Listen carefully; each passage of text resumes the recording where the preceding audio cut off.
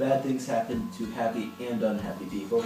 Take the case of Creon. He was happy and had everything going for him, but now he has nothing. His heart may be beating, but with no joy, he is dead. Your words hint at sorrow. Tell us your news. They are dead. Those who are still living are guilty of their death. Who is guilty? Who is dead? Tell us. Haman is dead. He killed himself, driven mad by the murder his father has committed. Tiresias, you always know everything. I am just a messenger. Don't blame me. Has Eurydice, our queen, overheard us? I heard something as I was unlocking the gate of the palace shrine, telling of bad news, and I fainted there at the temple with all my maidens around me. But tell me, whatever it is, I can take it. Dearest lady, I'm just telling you all that has happened. I'm not trying to sugarcoat it. The best I can do is tell you the truth, so here it is. I went with Creon to where Polynesius is lying, his mangled corpse, shredded by animals. We prayed that Pluto would be merciful as we bathed the corpse with holy water and brought fresh, broken branches to burn the remains. And we buried the ashes. When we were done, we went to Antigone's prison in an attempt to free her, but we were too late. The air was full of wailing, but above all, I could hear the voice of Haman crying louder than all of them. As we approached, we saw Antigone lying. She had hung herself with her own sheets. Haman lay beside her, lunged at his father, missing, and then took his own life. He now lies with his bride in Hades. She has left us without a word. What could this mean? I don't know, but she knows what is best. Her grief is likely enormous right now. No doubt she has gone to weep for her dead son.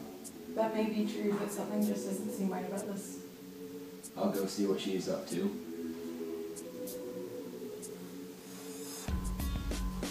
Here is the king himself, bearing his own damnation in his arms. Nothing you can say can bother me anymore. I am the only one to blame for this. Haman, my son, so young to die. I was the fool, not you, and you died for me. That is the truth, but you learned it too late. The truth is too much to bear. Surely a God meant to do this, to trample out the thing I held most dear, the pains that men will take to come to pain. Your burden you carry in your hands is heavy, but I have more to add. What now?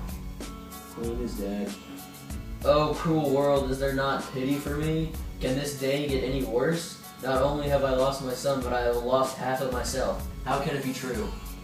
You can see for yourself. The doors are open, and the body of Eurydice is there. Oh, pity, it's all true. I cannot bear it. Oh, my wife, my son. She stood on the altar and stabbed herself and screamed for her dead Haman, her son. And her last breath was a curse for Creon, the murder of her son. And then she fell over dead. Oh, God, I am sick with fear. Where is my knife? Can someone do me a favor and kill me? His curse is upon you for the deaths of all. It should be. I alone am guilty. Kill me. You are right for someone who has done so much wrong. A short life is best in this world of sorrow. Let death come quickly and be kind to me. I don't want to see the sun again. It will come soon enough. We have much to do. Leave the future to itself. If I only want one thing, it is death. I pray for it. Then do not pray anymore. The sky is deaf. Take me away. I have killed my family. My comfort lies in death. Fate has brought my pride to dust.